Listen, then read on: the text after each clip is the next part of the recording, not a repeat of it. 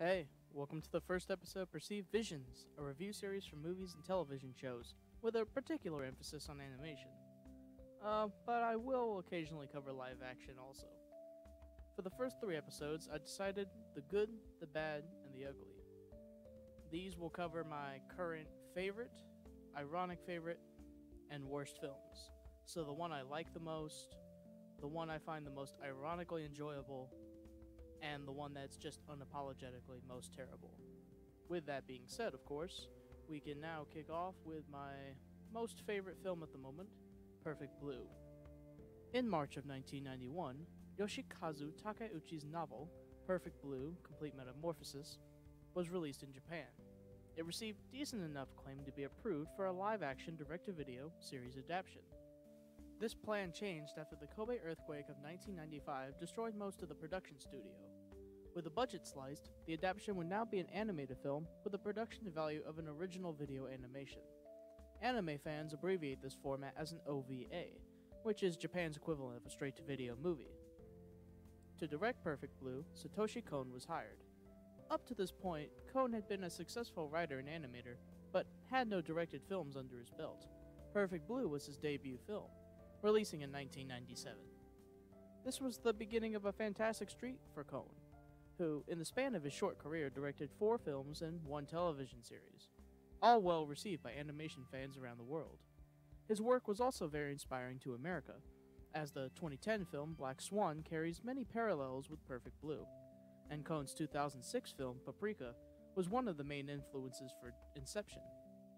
Perfect Blue is a psychological horror film focusing on Mima Kiragoe, a member of the J-pop group Cham, as she decides to leave the music scene and become an actress. As Mima is making the transition, however, some of her old fans give backlash to her changing career. She soon realizes someone is stalking her, and people working on her new show are being murdered, causing her to lose sense of the world and what is real. While an animated horror film may sound bizarre at first, it does make sense. With animation, any shot, bloody scene, or monster can occur in exactly the way you want it. But because horror is generally on the cheaper side when it comes to budget, and animation is still considered a kid's thing, not many exist. One big thing to note about animation is how crazy or pleasing to the eye you can make it. Every frame is not bound by the limits of reality, making squash and stretch, exaggerated reactions, and very good-looking characters very tempting. Kon took note of this and made Perfect Blue much more restrained. Apart from the pop stars and actors that are supposed to be looking good, no character has the stereotypical big eyes of anime. The public look like standard Japanese locals. Actions are very natural and realistic, keeping the film grounded. This aids the film in 2 ways. It makes the murders and violent moments much more shocking, and it makes the later blurring of reality that much more potent. So don't automatically denounce this film for being animated. I've definitely seen goofier American live-action horror that wishes I could take it even remotely as seriously. One of the finer, subtle details is the coloration of the film. As it begins, the backgrounds during Mima's conversations have light hues, colors that feel non-intrusive and tame. As Mima's sense of reality is slowly lost, those hues become much deeper and in your face. The main color choice in Perfect Blue is not, of course, blue, but red. The bold red constantly occupies the film, especially in the most gruesome of moments. The film contains plenty of dark content. Without spoilers, the film has plenty of blood, sexual moments, and violence. To be fair, no actual sex occurs, and the sexual parts are required for the plot and Mima's character arc. The bloody scenes occur in spurts, but are a limited part of the film, like any good horror should be in my opinion. Just know that the film is rated R for a reason, and the original cut is a bit farther from R. I would keep the viewer age above 18 personally, but don't expect the film to be gore and sex just for the sake of it, because it's handled really well. Like the rest of Kon's work, the film has a heavy emphasis on duality. While the film blurs the lines of reality and fiction, the actual dichotomy in question is between Mima's celebrity personality and who she actually is as a person. The film highlights this as soon as it begins. The first scene splits between Mima performing in front of an audience, while the other is Mima doing simple chores, like getting groceries and riding the subway. where her subtle nuances reveal her natural tendencies. For a real life example, think about Elvis Presley. There are a whole lot of distinct characteristics we naturally place on that name. But who is he when the show is over? Behind all the extravagance of the stage, Elvis is a person like you and me. But you don't see everyone praising the guy for brushing his teeth. Fans put his celebrity personality on a pedestal, and that separation is what makes Perfect Blue so interesting. When the celebrity personality starts to dictate everything you are in the eyes of millions, and no one really knows who you are.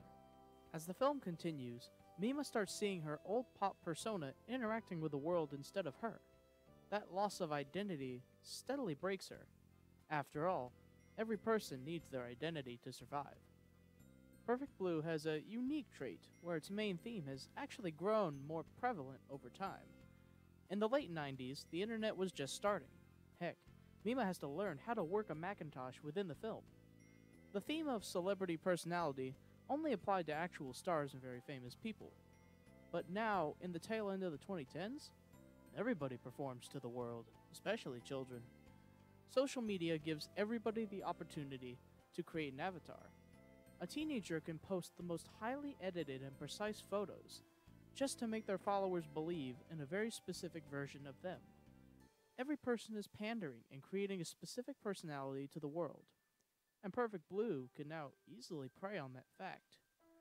If you wish to delve into this theme further, Super Eyepatch Wolf made an excellent video titled Why Perfect Blue is Terrifying. I highly recommend it even if you're remotely interested. The editing on this film is fantastic. Satoshi Kon rivals Edgar Wright in many regards when it comes to the transition of scenes. Kon's edits here can be extremely clever, and constantly keeps you on your toes. Because the film only has an 81-minute runtime, the edits also help deliver necessary information at a faster rate. There's no overly long exposition here, and you can thank the editing for that. The pinnacle of this editing is during the third quarter of the film, where the scenes start bleeding into each other. While some people have opposed this tactic of confusing the viewer, it works brilliantly within the film's context. Just like how Mima no longer understands what is real, the viewer is on the same boat, making it much more engaging. Horror can be easy to watch passively without immersion, but the cuts of Perfect Blue force you to pay attention and be part of the experience. When it comes to the plot itself, it's not the most complicated thing I've seen, but it packs a lot into 81 minutes. There are many twists of varying quality, but I found the main one to work great. The twists really encourage multiple viewings to catch the details hidden behind the knowledge of the full timeline. The simple city and studio atmosphere serve to heighten the realistic murder story, and the film even has a whole other show within it, the crime drama series Double Bind. It runs like your standard Criminal Minds type show, but the addition is great nonetheless, and adds even a few more twists to the main story. One big choice of consuming foreign media is the sub versus dub argument. This is the decision between subtitles or actors dubbing the translated script over the film. For me, I found the Perfect Blue dub acceptable. Junko Iwao's voice was a bit too high for a 20-ish Mima in my opinion. But besides the lead actress, both versions are on even grounds for me, so pick whichever you want. With so many films in the world, picking a favorite can be quite difficult. Most of my favorite things have a very big emotional or nostalgic attachment on them. Perfect Blue was my rare exception. I watched it at the age of 18 for the first time, a point far beyond potential for childhood endearment. While there are many bigger and bolder films out in the world, Perfect Blue's easy-to-absorb runtime, restrained yet excellent art direction, and execution of its themes have strangely dazzled me. It is one out of a very small list of films where my first thought was, man, I want to watch that again immediately. For me, I give Perfect Blue a 10 out of 10. For Americans who wish to see it, there is some bad news, however.